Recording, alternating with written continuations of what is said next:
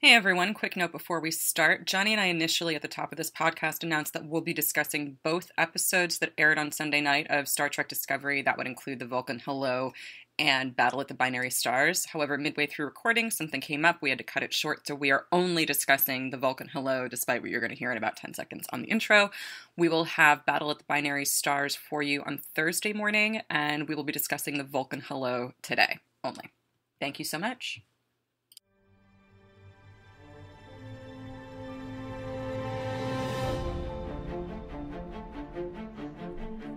Hello everyone, and welcome to another special episode of GoT Thrones. I'm Alexandra August. I'm Johnny Kolasinski. And we are here to talk to you about Star Trek Discovery. Woo! Finally happened. 19 minutes later than it was predicted to. This is the second episode in what will become our Star Trek Discovery podcast. We don't have a name yet, but... I've been fighting really hard for the Philippa Georgiou Memorial Hour. That just makes me too sad. Mm-hmm. I think it's a bit of a downer. Spoilers, I just can't fit it on Twitter. So you'll find the first couple of episodes in the GoT Thrones stream once we settle on a title and have a couple of episodes in the bag, which should be by next week. We'll scooch it over to iTunes under its own title and its own thing. But you're fine right here for now. If you're subscribed to GoT Thrones, you'll get all the information about where this Discovery podcast will live in the near future. So relax and enjoy the ride. So let's this is pretty momentous. We have a brand new Star Trek series on television for the first time in 15 years. It's pretty incredible. And the production value of the show is better, in my opinion, than the production value of any of the films barring any of the Prime Universe films barring First Contact. Oh yeah, I completely agree with you. Just how did you feel after watching this episode? Like, just kind of emotional check-in. We're going to do some overall thoughts and then get into a recap. Yeah, we're going to broadly go before we dive deep. Overall, I thought it was if not the best pilot in the history of all the series, the best after Emissary. Just as a pure episode of television, I thought it was the strongest starting point that we've had so far on a series. That being said, I understand the idea to build out we are discussing both episodes, to build them out as a prologue, but not seeing Discovery at all, I think is going to leave some audience members blue-balled, I guess, for lack of a better term. Yeah, I actually, after your ringing endorsement of After Trek last night, I tuned in for about 15 minutes of it, and that was something Matt Myra, who's the host of that, kept shouting over and over again. It's just like, we didn't say Discovery! Where's are you hiding at some... It's not a great Matt Myra impression. But yeah, it definitely was a bit... I think they've been so enigmatic about this, the plot of this series, and there's been so much mystery surrounding it, and I think the twist of this being a prologue, and we kind of bait and switched you with Michelle Yeoh in this dual ship, and why are we casting two ships when this show is supposed to be about Discovery, and speculation ruled the internet over that, and it just, to me, I like the ambition of it. I really loved the ambition in every aspect of this pilot, but it was just, I had to watch it again to be like, oh, okay, all right, now I'm comfortable with this. This makes sense to me, and I'm really, really excited to see the follow-up. I'm excited to see episode 3. I'm excited to see the rest of the series, because I think in the context of the rest of the season, this pilot is going to make a lot more sense. Yes. But which brings me to the surprising emotion I felt after watching this show, and the day, like sitting with it on Monday and kind of watching it again. I was excited to be excited about Star Trek again. I was excited to sort of go back to that emotion, that emotional place that I was in when I was watching the show first run. And I was very, very surprised at the end of it when what I felt wasn't this just glee and happiness. It was this sort of, it was homesickness. I was sad. Mm-hmm. And I think but it felt like I had sort of run into this new experience that I knew was going to be intense, expecting it to be just all be intensely positive, and it wasn't. And it was, but I'm still excited by it. So it was kind of like the feeling I got as like watching my mother drive away when I was at college, and knowing that like I was never going to live at home again, and this was a totally new chapter in my life, and it was scary and kind of weird, but also interesting. I don't know. That's yeah. It was Star Trek, but it was so different, mm-hmm. and not in a way that I think precludes me. Not in a way that would make me say like, oh, I really just don't want. Not in a way that would make me sort of mentally wish this wasn't part of the canon. I'm really very intrigued by it, but it was unsettling. Yeah, my concern is that because it is a serialized show, that we will lack the episodes that have the moments of levity and those aspects of relationships between characters. You know, we'll lack the especially with like having seen the teaser for episode 3, that we won't get the sense of camaraderie and overcoming adversity through the power of our group, that it'll lean too much on antagonism between the crew. Okay. All right. Yeah. That's something that I would like to touch on once we get to the introduction of Lieutenant Saru, mm-hmm. because you speak to something that I've really been thinking about, and I think we could delve into it. But before we get into specifically about crew relationships and the way this Starfleet crew operates versus the other Starfleet crews that we've seen operate, but before that, I kind of want to talk a little bit about the cinematography of this episode and just what it looked like, because I found that informing my experience of this show more than any other Star Trek I've ever watched. Yes. And it wasn't necessarily positive. When it was positive, it was exceptional. When was that? I think from a pure design standpoint, the look of the show is excellent. I dig the new uniforms. Eerie. What? It's almost eerie. Okay. Yeah. I think I would have liked a little bit more light on the bridge, but I like it better than the Abrams Enterprise, which I do like. Too. Yeah, the Abrams Enterprise is a little bit too. Yeah, it reminds me of a cafeteria. It's too white. Yeah, the bridge of the Shenzhou I liked. I liked the new design choices with, okay, we're going to make this modern technology. We're going to be the future of now, not the future of the 1960s. But I felt that the cinematography kept me from getting a feel for the shape of the bridge and who lives where and does what. It really, yeah, I mean, you couldn't get a clear look at anything. That's kind of why, like, my biggest takeaway from this episode is just a general sense of discomfort and confusion, because there's so much going on. Mm-hmm. There's so much going on. And you can really feel the too many cooks in the kitchen.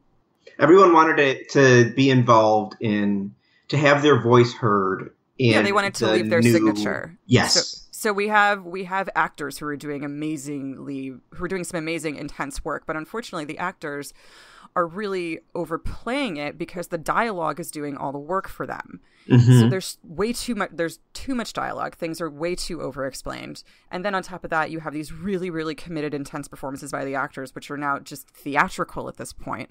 And then beyond that, to lend you to the sense of fear and unease and fear of the unknown, we have this camera that looks like it's a funhouse mirror changing the angle. Like when she's talking to Sarek when she talks to Sarek in the ready or in her quarters, I guess, when she has the holographic conversation, it's the camera focuses straight on Sarek, and then it's at an angle when it's on Michael Burnham. It's at a Dutch angle. Yeah, and it just doesn't. There's such a dreamlike. When like halfway through it, I was like, oh, okay, this is a prequel. Maybe it's a flashback. Mm-hmm. Because it's really brightly lit, even without the beacon shining kind of at the end of the Vulcan Hello. It's very shiny and shimmery, and it looks very dreamlike. And then at the end of the episode, or the end of the binary stars, between two binary stars, it's not a flashback, and it's just reality. And it was just it was just too much. Yeah, and I mean, you had the same type of camera work just in conversations between Georgiou and Burnham, and it was except on the planet. And the planet, the opening teaser or the cold open. Mm-hmm. Fuck yes. Yeah. All right. Well, okay. Do you think we can? I think we can probably. I do want to just. There's one more design element that I want to talk about and get your thoughts on, and that's the uniforms. I surprisingly liked it's. I like them and I don't. Like, I think the boots are kind of dumb, and I think it's a little weird that they're all in onesies, but... I think they're two pieces. I think it's a jacket and it just looks jumpsuity. I think so. I saw there's a shot of Michelle Yeoh that I was like, huh. Maybe it might be it might be like the Voyager DS9 uniforms where it was a jumpsuit and then you put like the turtleneck and the jacket over it, or like the jacket was one piece. Really complicated uniforms on Star Trek. I remember when I realized that there was like a pants jumpsuit underneath the turtleneck and underneath the jacket of Voyager, and I was just like, that's hot. That's gotta be really warm. That is 3 layers, Starfleet. And one of them is velour. Yeah, and they had like stirrup pants on the ankle. But my thoughts, I like the look of the uniforms a lot. The color especially. I like that people can repurpose their Fallout cosplay into Discovery cosplay. And the one thing that I don't like is that it is very hard to distinguish rank and role and department compared to earlier series, because the silver gold bronze breakdown doesn't always fit based on lighting, etc., and you can't get a quick look. And the only rank designation I saw was captain and admiral, unless the piping on the shoulder, I'm motioning on myself like this stuff. Unless that piping, like the number of pipes, relates to the number of pips. Yeah, I don't see it. I mean, I guess you could make the case like, okay, this was the last uniform they did where they couldn't fucking tell what anybody did, so then they switched to the colors, and then they switched to color. So then they switched to space pajamas. Yeah. I did. Yeah, that was another element. I think that was just, had I watched it again, I would have been like, and I was confused by the uniforms. Yeah. But one thing I really did like that I found was incredibly touching was that the insignias are not communicators, but they're their dog tags. Yeah. That was dope. Yes. That's the kind of stuff that I wanted from this show, to bring Star Trek to that level of nuance. Mm-hmm.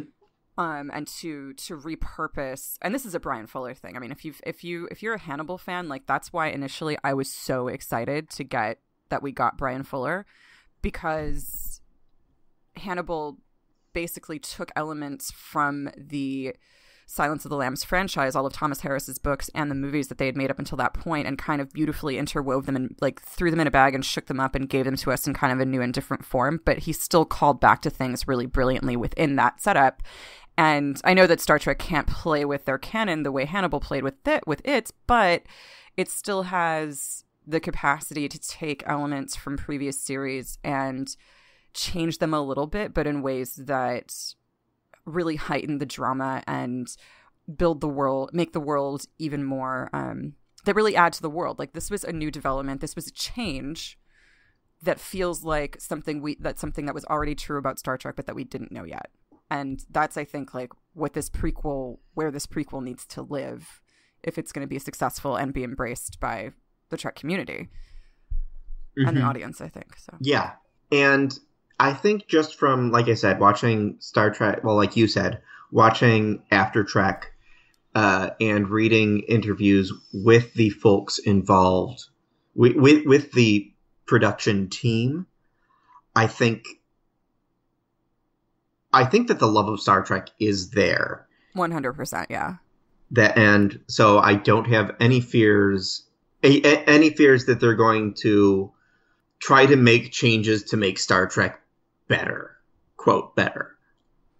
I think that there will be changes and adaptations to canon, because you can't do a new series 15 years later and be 100% on the nose and still have a good story. The canon was written by people who were writing in different eras and in different times when storytelling was a little bit different, especially on TV. So it totally makes sense. Originally, but I think they were writing it before the idea of canon existed. Yeah. So there's already mistakes within Star Trek canon. Like, they realized somewhere during The Next Generation, or probably somewhere in the movies, where they were like, "Oh, we should probably be writing this down." People are going to check up on it. In the first few episodes of the original series, it's Earth Starfleet. The idea of the Federation doesn't show up immediately. Oh, I didn't realize that. Yeah. Yeah. With that, we can, I think, move into the episode itself. Yeah.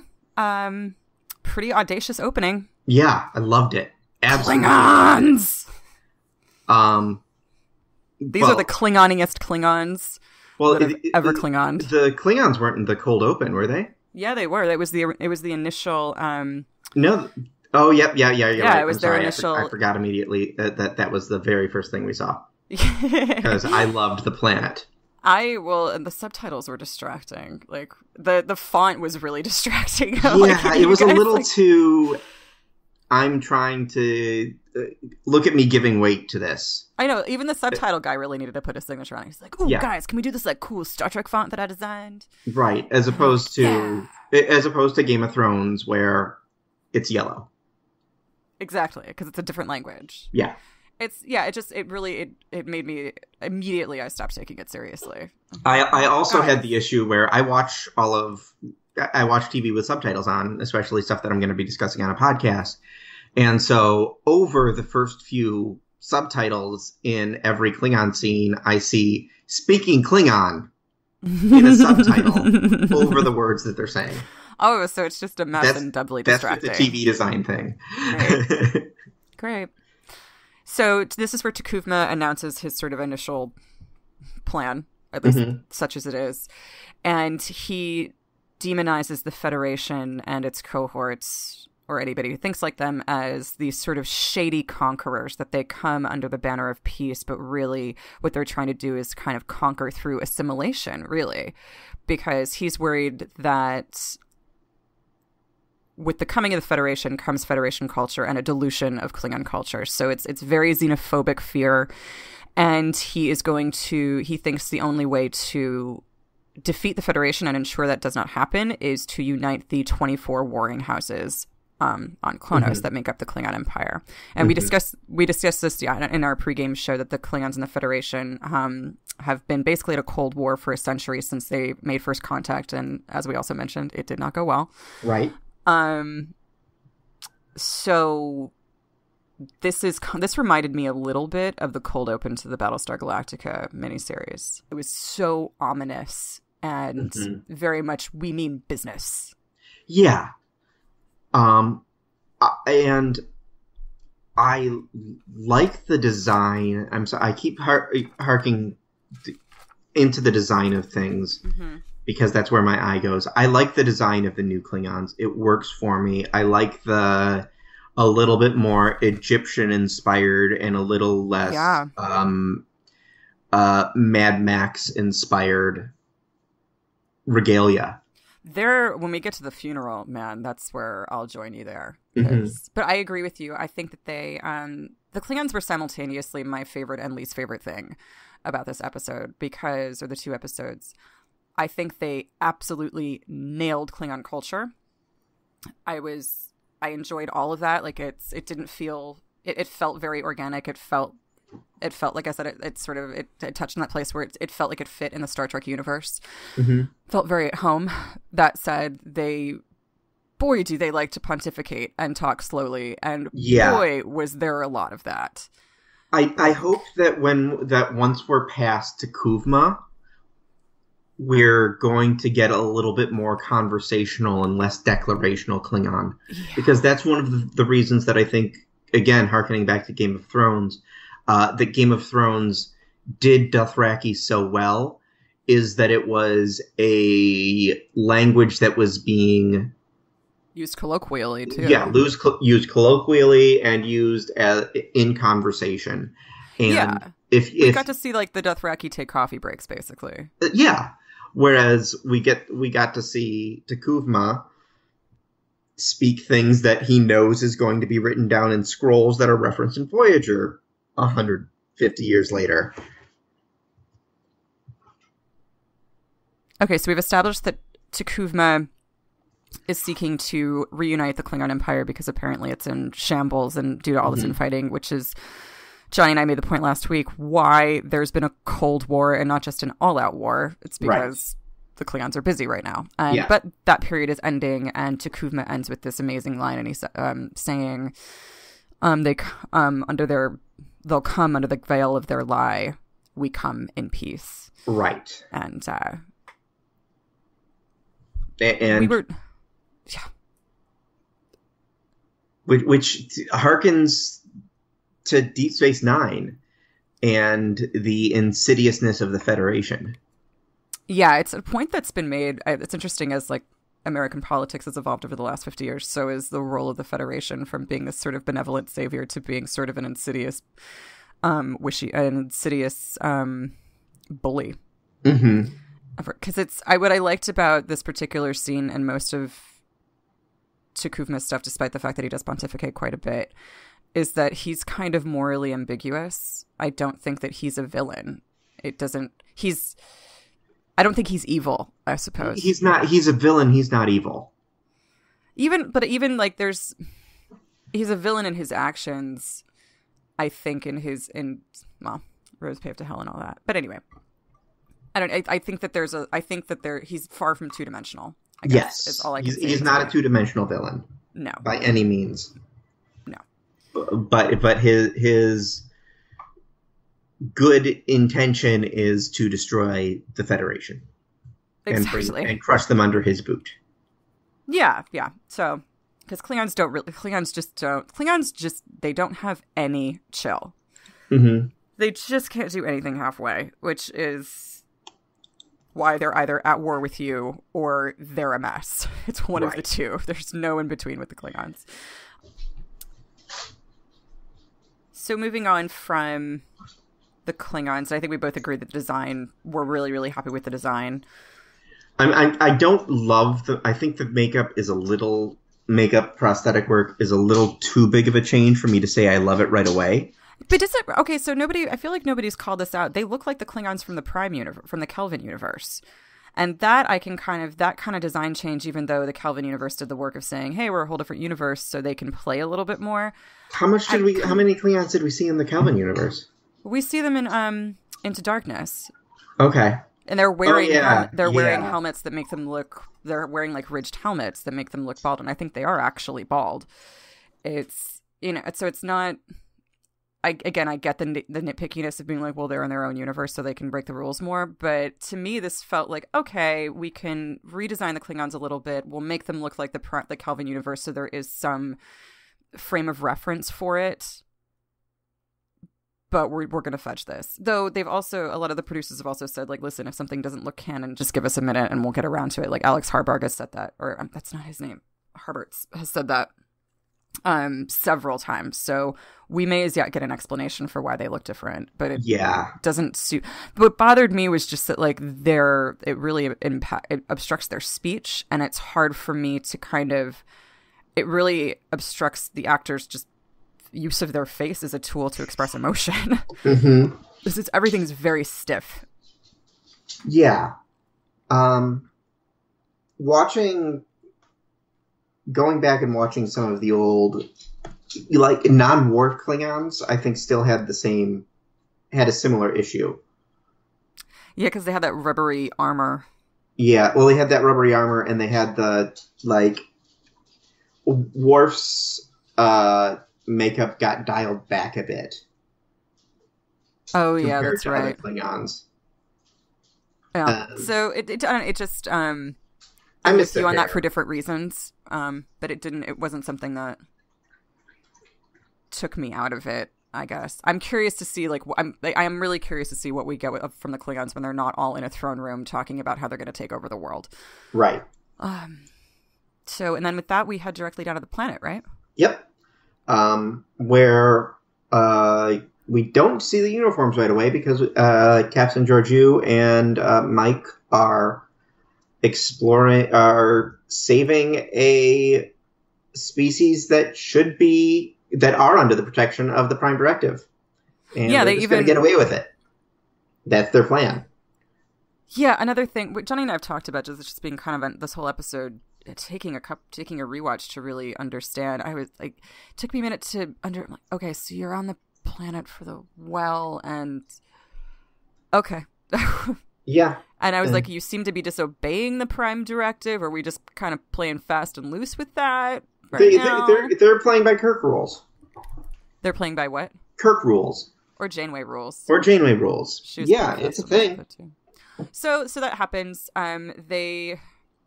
They get the well working again after firing their guns on it. It's a pretty cool effect. All the while they're talking about how Burnham has worked under Captain Georgiou on the Shenzhou for 7 years as her number one. It seemed like she was her first officer the entire time. I don't think.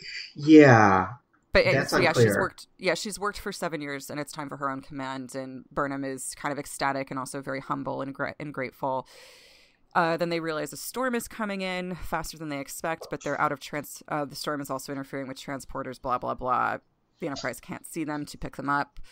So Captain Georgiou says something enigmatic, and they go for a walk, and then it's the whole when you're lost, you're found, because it turns out while they've been walking, and it doesn't seem like she knew where she was going, she was making the shape of a Star Trek insignia.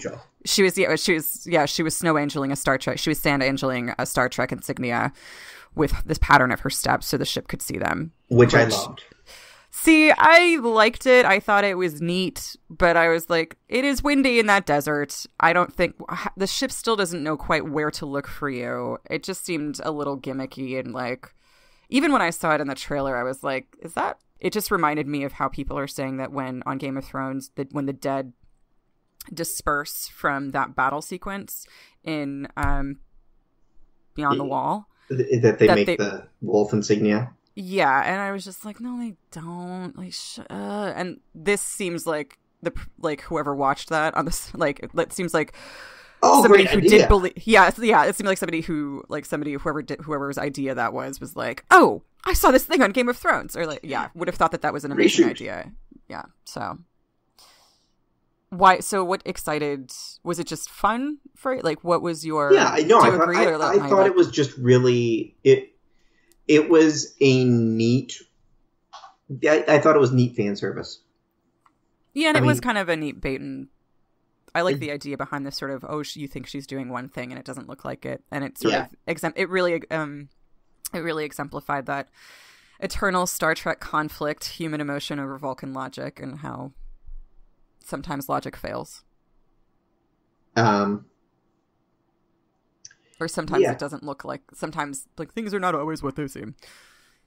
The one thing. So I just want to talk briefly on the 7 years aspect. I do think that it's really cool that we opened on Burnham and Georgiou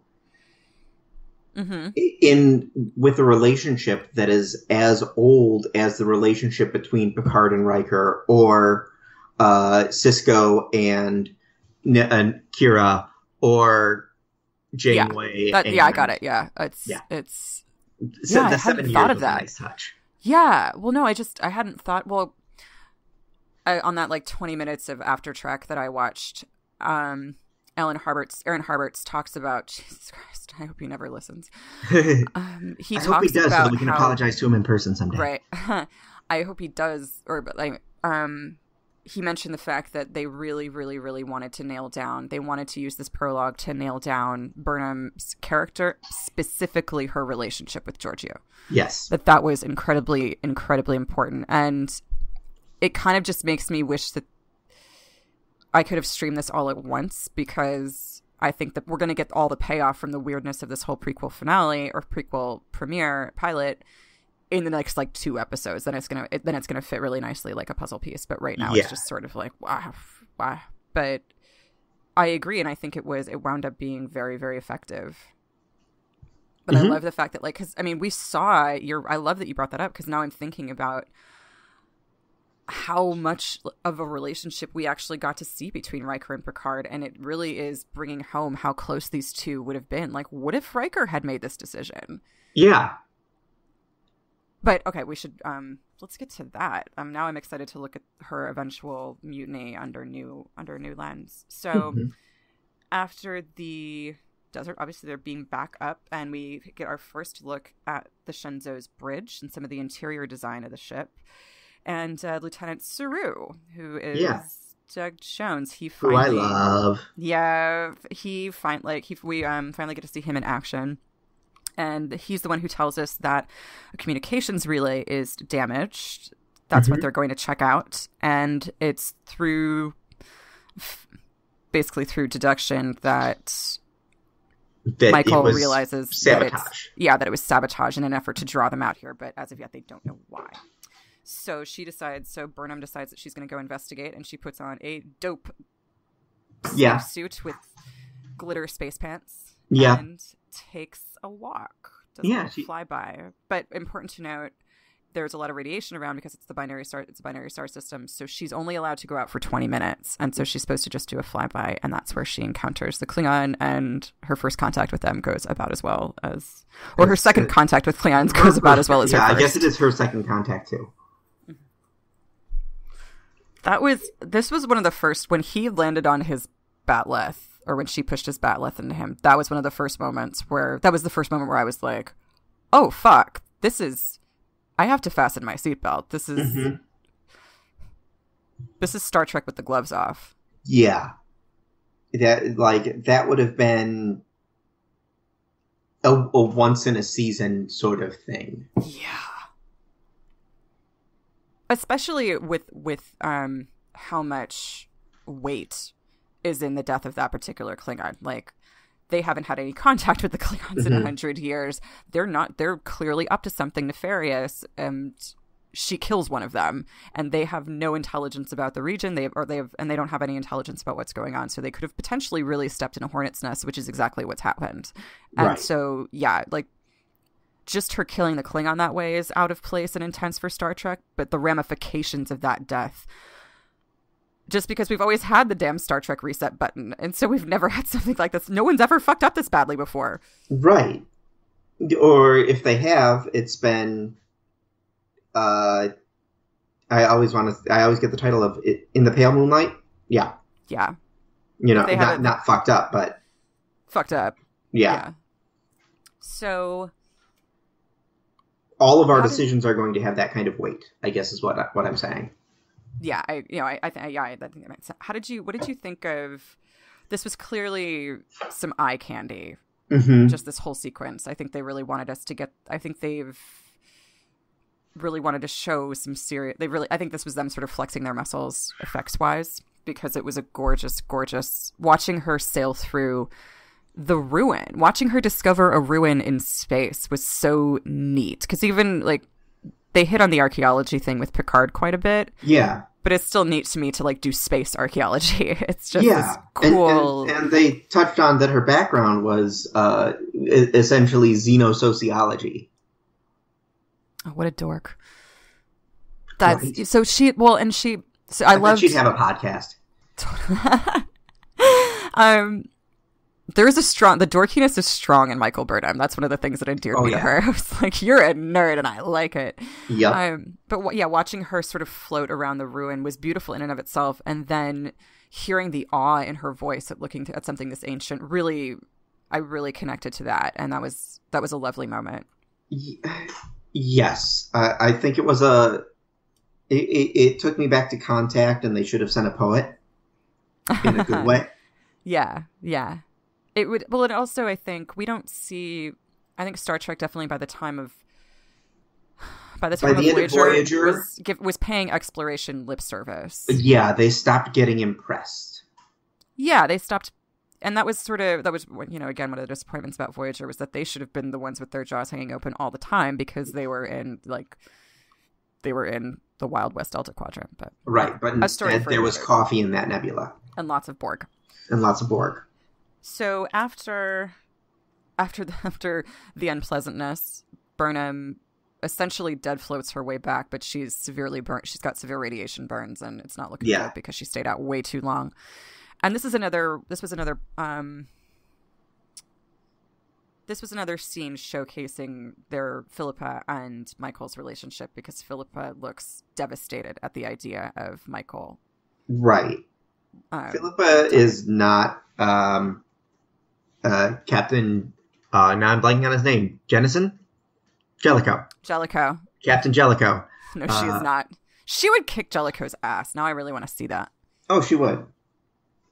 But she's not by the books. Well, it's not that she's not by the books. She's not detached. No, she's her crew.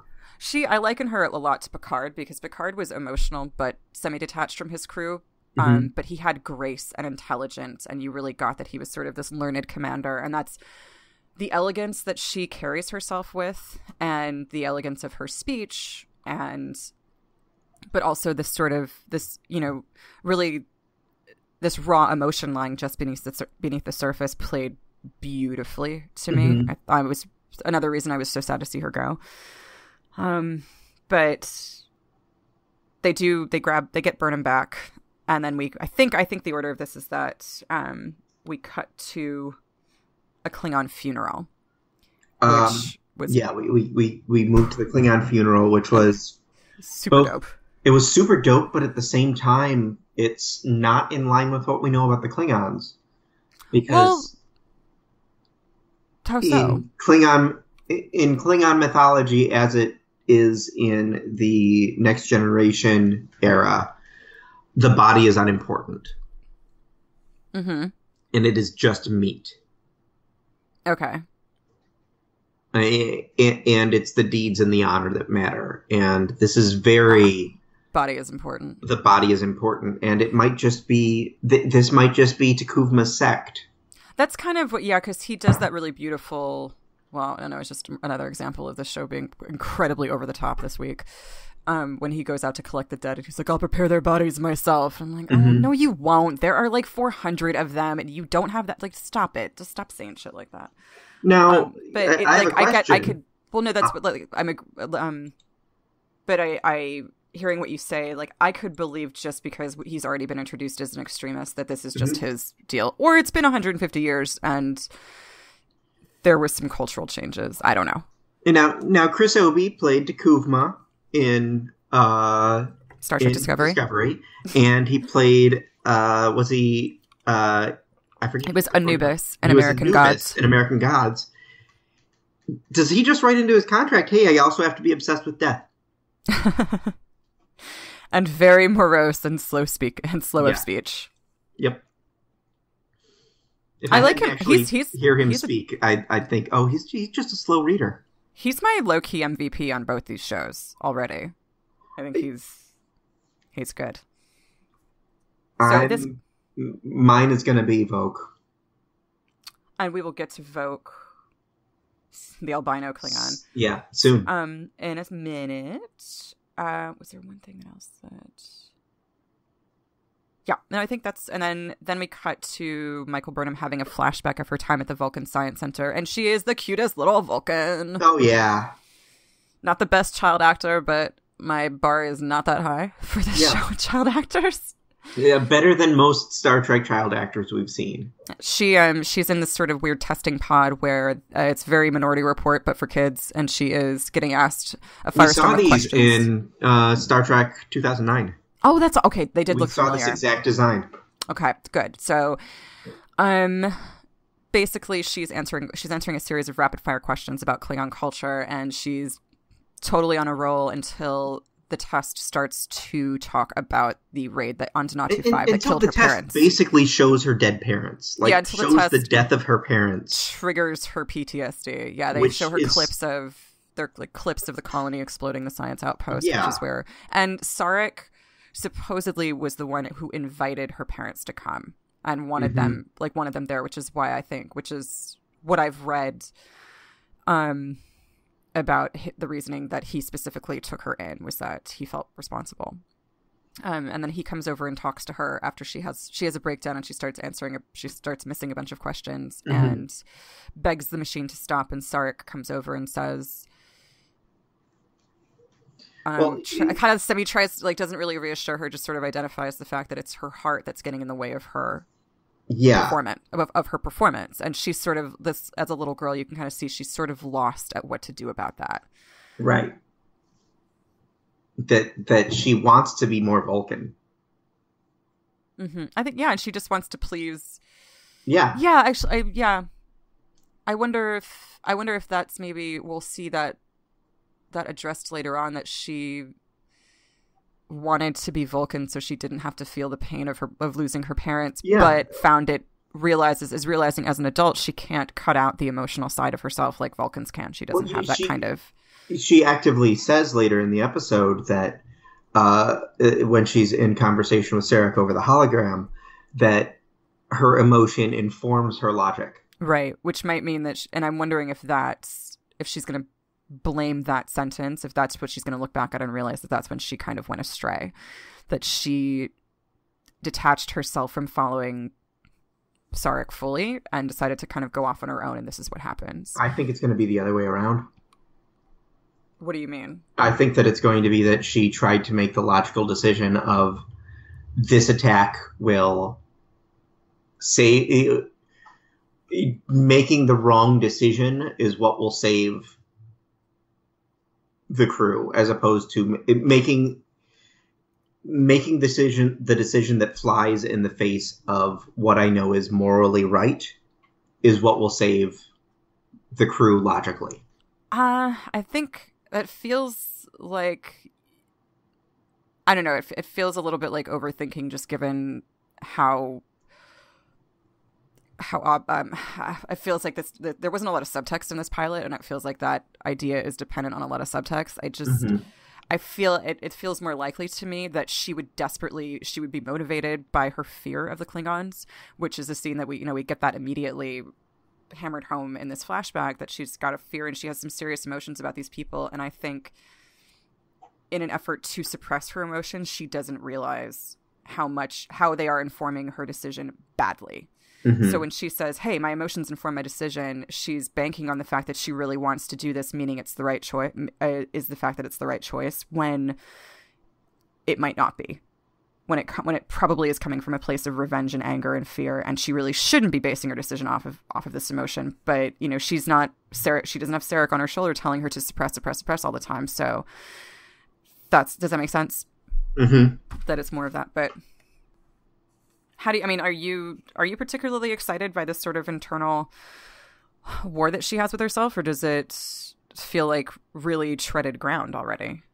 Just the sort of the eternal conflict between Vulcan logic and human impulsion or human impulse and emotion. I feel like we're going to see that, for the most part, she's conquered it, and that this is the one time that it failed her. Oh, okay. That she found that happy middle ground. Maybe this is going to signal, maybe we'll be dealing with the fallout of her loss of confidence. Yeah. So,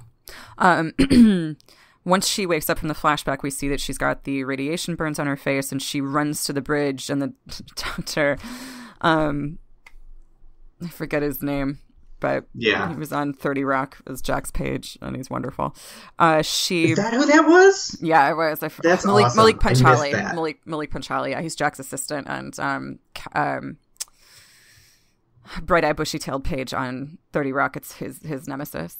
Or no, he's Liz's nemesis. Anyway, sorry, that's not relevant. He runs after her. He's like, you don't want to die of genetic unspooling.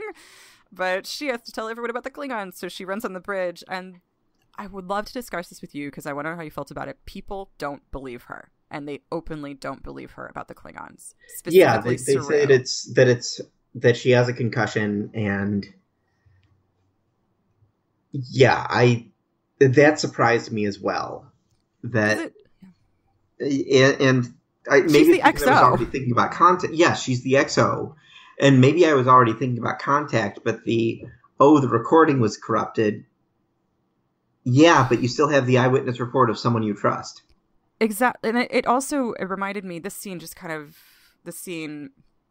really brought home a feeling that I had in our first scene with Saru and Burnham, where they're kind of like pettily fighting over who runs the science station on the bridge in front of the captain. They're like they're half shoving each other out of the way of this panel. And I was like, okay, I get it. These two don't like each other, but that is fucking stupid. That was just so silly to me. Like, Starfleet is still elite military. You don't like push and poke and pick at people on the bridge and have this petty crap happen. And then fast forward to this guy openly questioning a woman who outranks him, an officer who outranks him, and telling her that she's...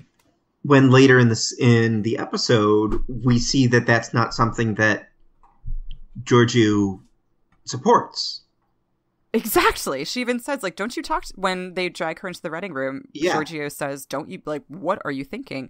And part of me was like, what the hell are you thinking? I have to, like, take care of your minions. That was a development that I just was like, don't forget that Starfleet is military. I mean, it seems like you have it at the end of this very dramatic, pitch black Wizengamot, like, tribunal. My goodness. Yeah, I mean, I'm glad that you felt that way too, and I wasn't crazy. Yeah, maybe she was on trial by the Q. See that if John Delancey shows up on this show, I could just die because I don't think I could. It'll be a sign one way or the other. My life's not going to get any better. That's hyperbolic. So Georgiou in this scene starts to believe her just because she's convincing enough, and they decide to lock weapons on the beacon, I believe, that's obstructing their sensors. So at this point, the Klingon ship hasn't decloaked. They don't know that anything is there. Right. And they decide, like, okay, we'll draw you out. You decided you got us here, so let's lock weapons. We won't fire, but hopefully this will provoke, like, this will make, they want the Klingons to show themselves. Mm-hmm. This will make something happen. Exactly. Saru is in the background saying, no, we should obviously leave. We are there. If there are Klingons, this will make something happen. Yeah, this will make something happen. So they lock weapons, and the Klingons appear, and their ship is massive, and Saru's little sensors on, like, the back of his neck like fan out. Yeah, the spitting dinosaurs from Jurassic Park. I always thought I'd like the baby squid in Finding Nemo. She inks, like, oh, guy, it's made me ink. That's what that felt like. It was like Saru inking. So, it was kind of cute. I like Saru. He annoys me already, but I like him. Yeah. He annoys in the right way right now. Yeah. And it's the Klingons appear, and Georgiou attempts to heal them. Yep. But do they even respond at this point, or do they just respond? They don't respond until the Admiral shows up. That's right. Okay, cool. They respond by, is that when they turn the lights on? They have a conversation about it where they refer to it as the light of Kalas, and that's the first time they've ever named it. And then it gets, then I believe that's when Vok is chosen as torchbearer, because this guy was supposed to the guy that, the red shirt Klingon that Mike killed was supposed to light the beacon. It's very Asgardian. Okay, so Idris Elba died, so Thor needs to pick, like, somebody else from his entourage to light the torch, to light the beacon of Kalas and draw the other houses. So he picks Vok, who is the guy's brother stands up first, and he wants to do it, but he doesn't blindly follow Takuvma. So Takuvma's like, fuck off, and then this guy Vok, who is an albino Klingon, which we've seen before. Yes, we have. Yeah, we've seen albino Klingons before. Just one. Let's chat about that in a second. And he was 100 years old. Yeah, well, 1 second. So Vok stands up, and he talks about, he doesn't come from a house, but he, like, Klingons about honor for, like, 20 minutes, and then holds his hand over fire and for 20 more minutes. Until Takuvma's like, dude. Over the fire. Yeah, until Takuvma's like, what? Yeah, see, I told you, Klingons have zero chill. Until Takuvma is finally like, dude, it's all right. Like, stop it. You're going to stop. You're freaking me out. And then the comment I saw on Reddit was, I don't think you understand that torchbearer is metaphorical. And then it's also revealed via flashback that this whole thing was staged, that Vulcan and Takuvma are old friends. Takuvma... yeah, well, we find that out later. And then at this almost as if on cue, Takuvma tells his fellow Klingons that Starfleet will bring reinforcements and they're here to attack the Starfleet ships that Georgiou has called for backup because of the Klingons show up on their long-range sensors. So everybody's like, holy shit, that was right. This guy's amazing. It was very much Dothraki Daenerys walking out of the fire. It just worked out real well. And then the Shenzhou stays because they're the only line of defense at this point because their backup hasn't gotten there between the Klingons who've now decloaked and a small Andorian colony that's nearby. So they stick around, and that's when the beacon goes off. Mm-hmm. And it's very sunny on the bridge for... Yeah. Again, stealing from Reddit, but it turns out that the Klingons have weaponized lens flare. Yeah, they kind of did. Like, and this was another part of the show that I was like, okay, this is like... Either have the lens flare or have the camera movement. Please don't. Like, you can't have both. Yeah. I mean, it was a cool effect. It brought up why maybe they don't have windows in the bridge, on the bridge moving forward. Yeah, so that was the deal. It seems like it was just kind of an odd choice. It was just an odd disruption. And it was odd to have a ship, like, you're right, felled essentially by not having sunglasses at hand. Like, that was just, I didn't hate it. It was just, it was a strange thing to have a sense of urgency about. Yeah. But that's a sense of urgency Michael really has. She runs down, immediately she leaves and runs to talk to Sarek. Mm-hmm. Even though Georgiou's like, you want to leave the bridge now? One of my constant thoughts in watching the Orville has been, wow, people run off the bridge a lot. And it kind of fits now. Okay, this is a Starfleet thing. People do this. You can't start using the Orville to justify Star Trek canon. That's not going to fly with me. It's not going to fly on this show. So she runs, Michael runs back, contacts Sarek.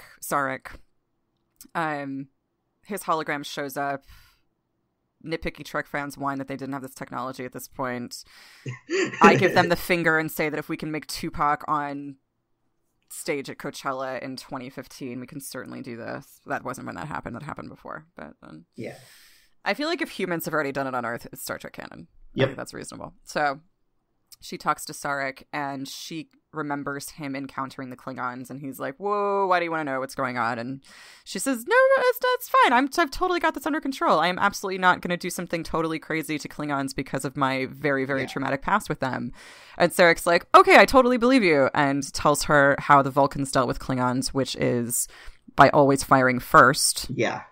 And she relays this information to Georgiou because the logic behind that is that since the Klingons will attack anything they deem vulnerable, if you fire back at them, they might think twice because they're not stupid. Right. And Georgiou's response is, are you fucking high? Yeah, and Sarek even says, he was like, whoa, hold the phone. Like, just because this worked with Vulcans, it does not mean it will work with humans. And that is exactly the reason it does not work, because they're humans and they've specifically been drawn here for a purpose. And by opening fire or locking weapons, as they eventually do, they've just played into Takuvma's hands. Right. Kind of beautifully if you think about it, but we'll get to that later. So this is when Michael runs up to the bridge, tells Georgiou, who, like you said, is like, the fuck? And then Michael takes her in the ready room for a little talk, and then comes out alone. Yep, closes the blinds. And it's like, it's totally fine. This was to me where I was just like, yeah, so I should look it up to it, but she drags Georgiou takes Michael into the ready room, draws the blind, and is like, what is going on with you? How can you openly defy me? You can't openly contradict me on the bridge. That kind of thing will destabilize a crew. And Michael is just desperate to convince her that they need to do this, that this is the only way they'll survive, that they're totally screwed. They have to use this strategy. And Georgiou tells her to stand down, And there's this brilliant moment. That's the only reason I wanted to go over this. That brilliant moment where Sonequa Martin Green kind of steps back and she sort of breathes and says she's sorry and looks sort of crazily at Georgiou and says, I may not be myself. Mm-hmm. And a tear falls down her face. And it felt, just because I finished watching Walking Dead like this week and finished on her last episode of Walking Dead, it was so creepy and so effective. And when she nerve pinches her right there, it was like, oh no! Yeah. What just happened? Just on so many levels, because an EXO nerve pinching their captain after working with them for 7 years in a highly combustible situation where it is far from the best course of action, and she has virtually no reason to think that this is going to work, was just astonishing to see on Star Trek. Spock did it. Yeah, but under this, like, when and what was the episode about? He did it once, obviously, in Wrath of Khan. Well, that was different. That was So I Can Die Instead of You. And then there was another one where I think it was Kirk may have been mind controlled or something. Yeah, neither one of those was a pilot for a new series, though. Yeah, so I think placing it here makes it. I mean, Spock and Kirk are. I'm just saying that it is not that so many people are Mike haters because of it, and my response is Spock did it. Well, those people don't have the insight God gave a rock. I think that they wanted to. I liked that how explosive it was in the sense that we are not going to adhere to the fact that everyone who joins Starfleet by and large is like shares the same set of moral values and doesn't make giant mistakes. She fails so hard in this episode, and that is not. We're not used to that. Everyone's been a phenom. Kirk is a phenom. Picard is a phenom. Sisko was a phenom. Janeway, I could go on, obviously. They're all people at the top of their game. And much is made of that in Star Trek. How hard it is to get into Starfleet Academy. How Starfleet Academy is the elite. How Starfleet is elite. And so to see someone who clearly belongs there when it comes to intelligence and ability make this decision was kind of scandalous. To make such an important decision and have it be something she recognizes later as a mistake. A huge mistake. Or if not a mistake, at least wrong. Mm-hmm. We really do see that by the end. Yeah. That she does hold by Starfleet's values and recognizes that this was against them. Mm-hmm. Yep. And that's even more tragic, just given how much she loves Philippa. Mm-hmm. And so this is the scene, by the way, that I started shipping them. And my shitty OTP record for Star Trek continues. Ridiculous. I don't even know why I bother anymore. So we have kind of a... You are not allowed to ship anyone with Saru. It doesn't mean that he's going to die. It just means that he's not going to get with whoever I ship him with.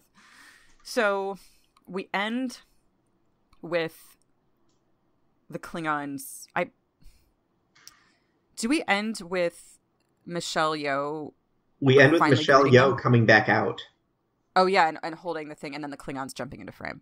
She holds, right. Yeah, she comes out. So Mike runs onto the bridge and is like, "Hi guys, so yeah, the captain just told me that she wants me to fire on everybody. That I know." Yeah, she's busy filing the we're gonna fire weapons paperwork. Yeah, so let's just go ahead and get ready. Yeah. She thought it would be, a little bit contradictory or hypocritical if she came out and completely reversed a decision that she had shown no signs of reversing 5 minutes ago. So yeah, she had me do it. Yeah, I'm just going to do it, and just don't go in her office ever. Yeah. Without there's nothing first. There. I'm going to go into the office first if you need anything. Cool. And then Saru's like, get the fuck out of here. Like, what?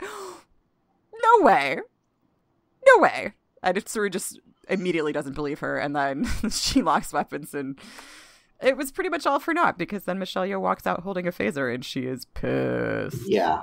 Understandably so. And then the Klingons show up, and then roll credits. Yeah, exactly. It turns out not to be relevant for long, because they're completely outnumbered, and we're going to die anyway, so... Yeah. 24 Klingon ships show up because the beacon of Kalis has been lit, and the stage is set for episode 2. Yes, where they... Yes.